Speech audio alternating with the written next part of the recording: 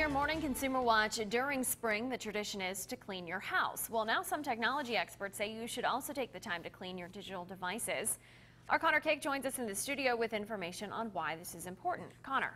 Well, we always use the term spring cleaning to describe cleaning our houses, but why not our technology?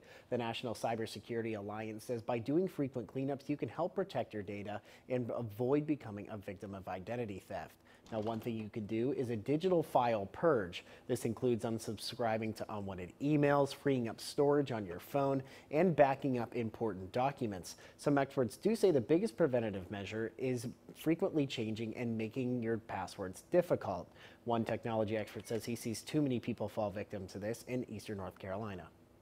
Main email accounts and any banking accounts is obviously change those at least every 30 days and do what's called enabling a two-factor authentication. It's just an extra security step that'll help people stay a lot more secure.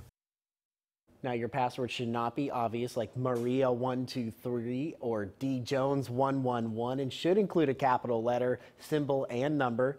Martin also says having your apps up to date and having old, outdated versions makes it easier for hackers to get your passwords and possibly some of your information.